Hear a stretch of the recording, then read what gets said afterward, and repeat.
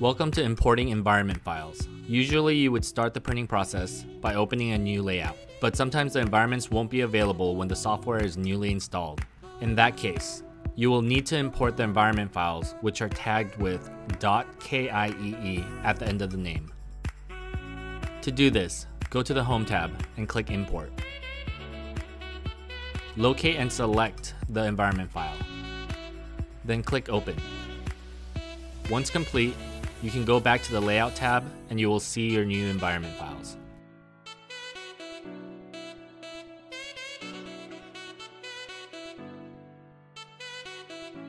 Let's try this again by importing WUB environment files, also known as white under black.